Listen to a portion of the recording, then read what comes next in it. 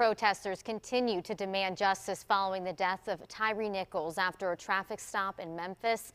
Thank you for joining us today at noon. And in the past hour, protesters gathered on Pittsburgh's north side to do just that.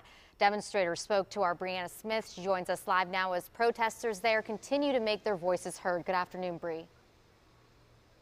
Good afternoon, Jessica. Yeah, about 20 people are out here right now. They walked down Brighton Road and then stopped here in front of Pittsburgh Police Station Zone 1. And as you can see, they're still gathered here and they're demanding justice for Tyre Nichols and change, saying that they want black people to stop dying at the hands of police. Now, 3 groups organized this event: the Black Liberation Autonomous Collective, Pittsburgh Feminists for Intersectionality, and Black Anarchist Community Council. This all comes after the nation saw the deadly beating of Tyre Nichols by Memphis police.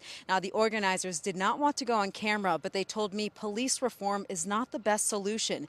Instead, they want to defund the police and put money towards different resources, including social workers who would be deployed to traffic stops instead of officers. Now, I reached out to Pittsburgh Mayor Ed Gainey and Pittsburgh Public Safety for their about their ideas, and I'm waiting for a response. But in the meantime, this group says they plan to stay out here as long as they need to make sure their message is heard. Reporting live this afternoon, Briana Smith, KDKA News.